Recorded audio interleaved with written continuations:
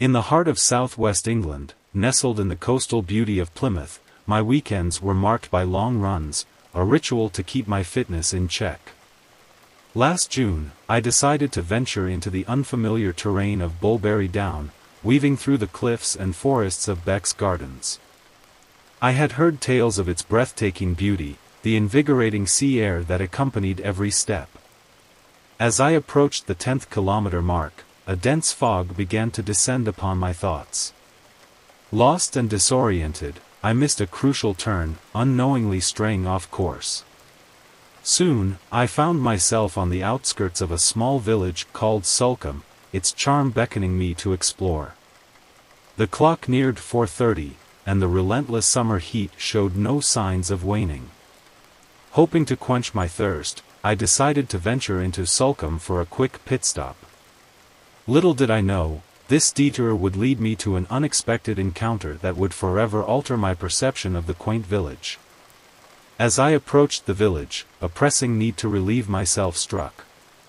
A secluded wooded area appeared to be the perfect spot to answer nature's call. With a cautious glance around to ensure my solitude, I ventured off the road, seeking refuge behind a tree. Little did I know, this momentary pause would unravel a series of events that would haunt my memories for months to come. After my brief respite, I resumed my journey towards the village.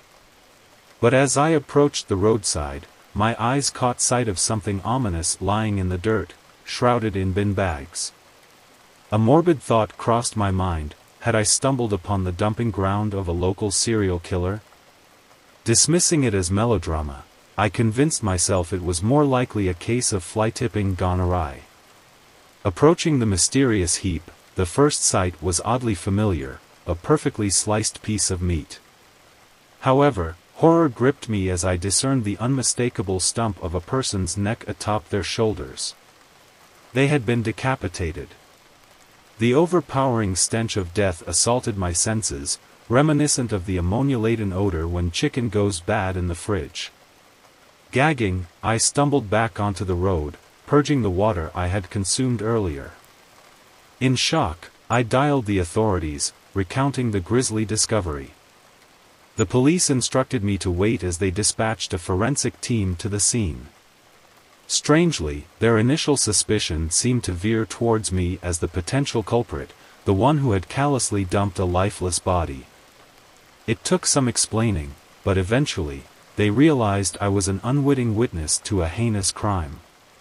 As the forensics team cordoned off the wooded area with caution tape, I found myself in the company of a police officer who kindly offered me a ride back to my car, parked near Hope Cove.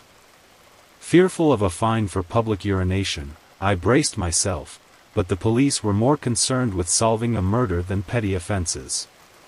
In the subsequent days, the police reached out again, inquiring about any suspicious activity I might have witnessed on the day of the discovery. Recounting my story, I assured them the area was deserted during my visit. The investigation into the murder of the victim, a Malaysian woman in her 60s, seemed to be ongoing, with no news of an arrest. The incident left me shaken, my trust in the safety of woodlands forever tainted. Clusters of trees now evoke thoughts of potential crime scenes, discarded like unwanted refuse. The realization that such atrocities occur in seemingly serene places lingered in my mind, a haunting reminder of the darkness that can hide in the most unexpected corners.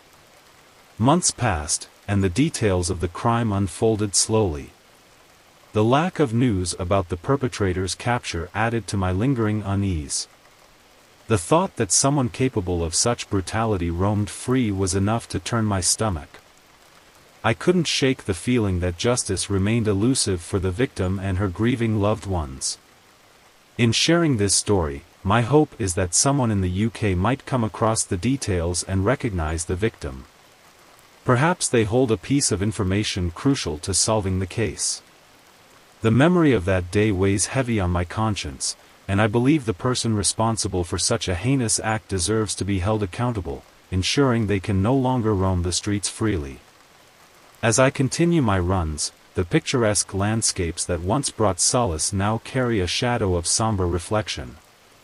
The beauty of Bulberry Down and Sulcombe is forever marred by the grim discovery, a stark reminder of the fragility of life and the darkness that can lurk beneath even the most idyllic surfaces.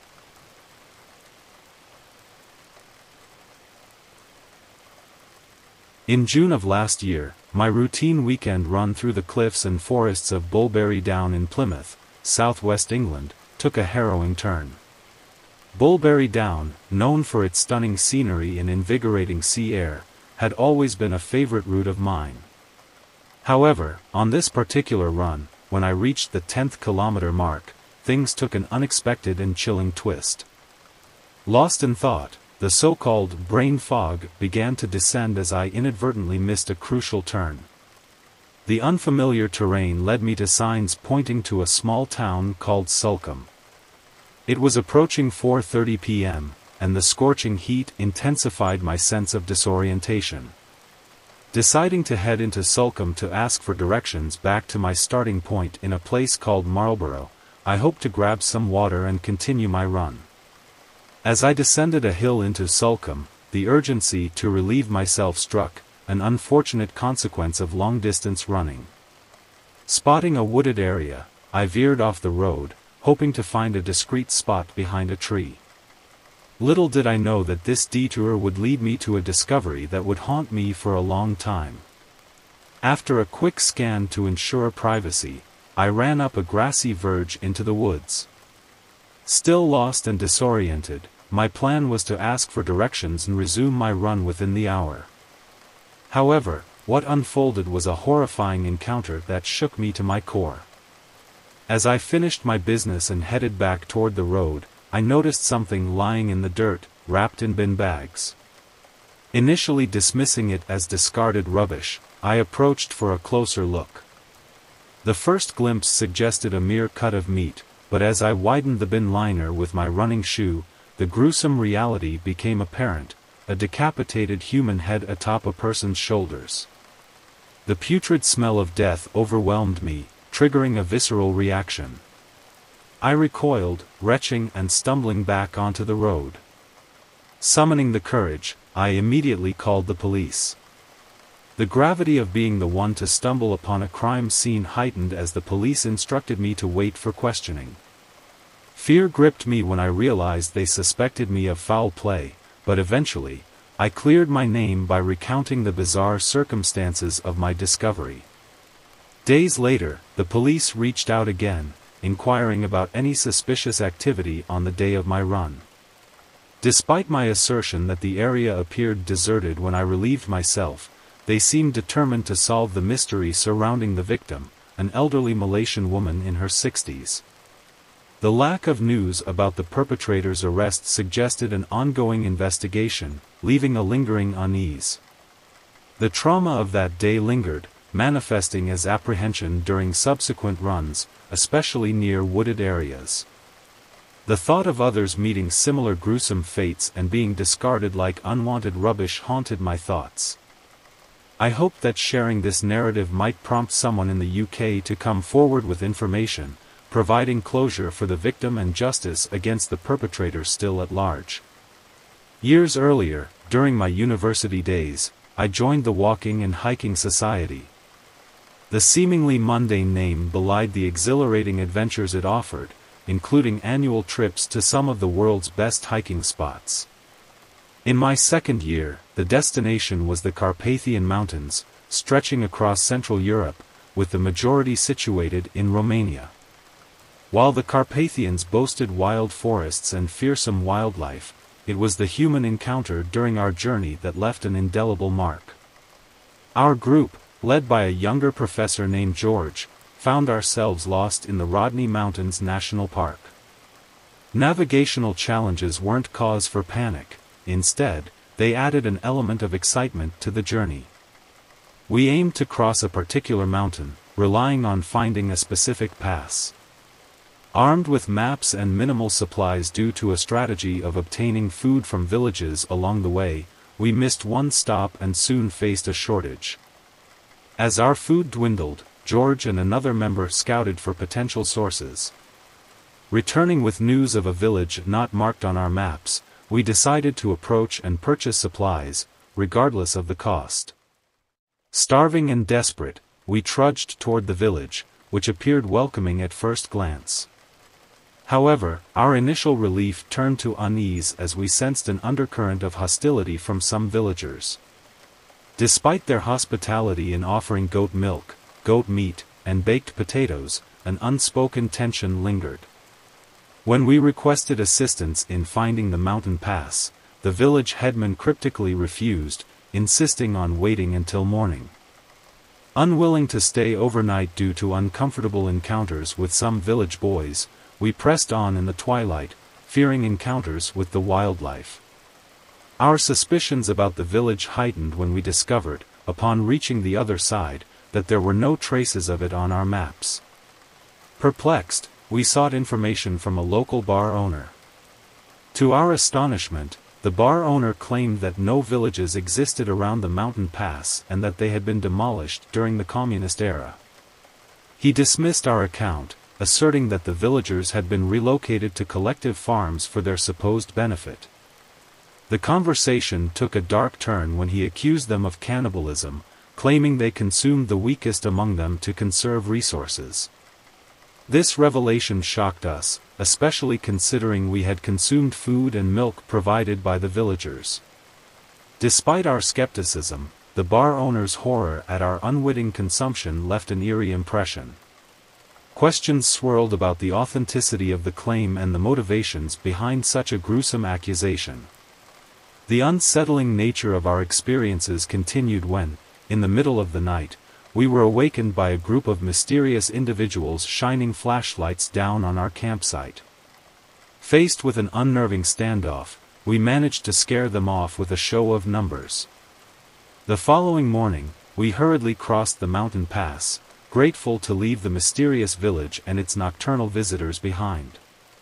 Reflecting on these two unsettling tales, I've come to understand the fragility of our sense of security, even in the midst of nature's beauty.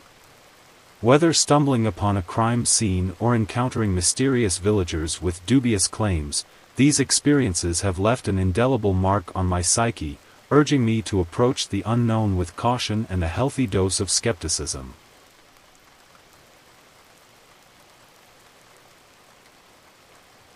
I grew up in New England, immersed in a world of privilege that defied the old stereotypes. While most girls yearned for ponies, I actually received one for my 12th birthday, a Cremello Welsh pony named Custard. It was love at first sight. During the summer of 1997, I rode Custard almost every day, exploring the vast land my family owned just outside Norwalk, Connecticut. Weekends were reserved for more extensive rides with my mom, an experienced rider who knew the best trails in Fairfield County. My dream crystallized into a tangible passion as I learned the intricacies of caring for Custard. The vision of a life intertwined with horses and ponies fueled my aspirations. It was a dream job that I believed would bring fulfillment until retirement. But one fateful day, that dream was brutally ripped away from me, altering the course of my life forever. Mom, always riding ahead on her prized Andalusian, insisted that I could lead only when I had proper control of Custard. Finally, after persistent requests, she nodded with a smile. The excitement surged within me. I yearned to feel the freedom of cantering through the woods, just Custard and me, as if we could ride all the way to Mexico like the cowboys in the movies. On that particular day, I might have ridden a little too far ahead.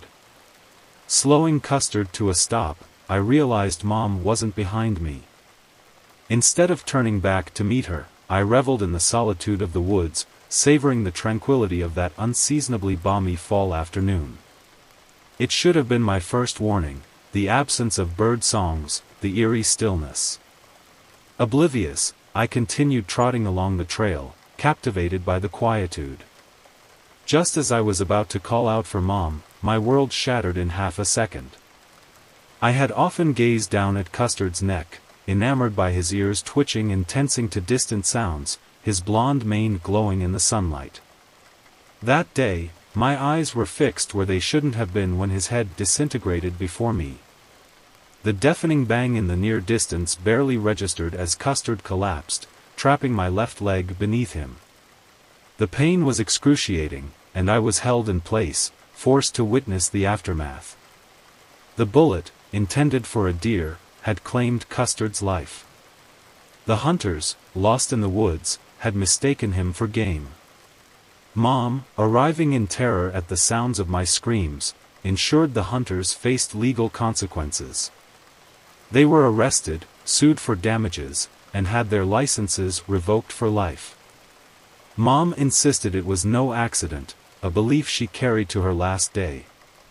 I shared her conviction, convinced the hunters, whether dumb or malicious, knew what they were doing. Though they faced legal repercussions, the laws treated animals as property. Taking a life, even one that belonged to someone, was akin to breaking a car window. I underwent extensive therapy to step outside again, haunted by Custard's death. Even after 25 years, the memories lingered, the trigger to my aversion to horses and, unexpectedly, to most meats. The trauma reshaped my relationship with food. Meat, reminiscent of that gruesome scene, became a constant reminder of Custard's demise. The mere sight of it triggered distress, except for seafood. Seafood, with its vast difference from mammalian flesh, became a tolerable exception. Tuna steak remained an exception, a lingering association with the past that I couldn't overcome. Custard's memory persisted, an indelible mark on my life. I dwelled on his blonde mane, the way his ears twitched, and the freedom we once shared in those woods. The hunters, however, had gotten away with their lost-in-the-woods excuse. It fueled a simmering anger within me, anger at a legal system that failed to deliver the justice I believed they deserved. I often contemplated the hunters, wondering if they were truly lost or if their actions were driven by malice. Mom's conviction never wavered, and I found solace in the fact that they lost their hunting privileges for life. However, the absence of prison sentences gnawed at me. Taking a life, even if accidental, deserved more than a revocation of privileges. The laws, treating animals as mere property, felt inadequate. The pain I endured, both physical and emotional, transcended the legal definition of property damage. Custard was more than property, he was a companion, a friend, a part of my dreams. The legal system's limitations frustrated me, accentuating the helplessness I felt in the face of such a profound loss. Despite the therapy and passage of time, the scars of that traumatic day persisted.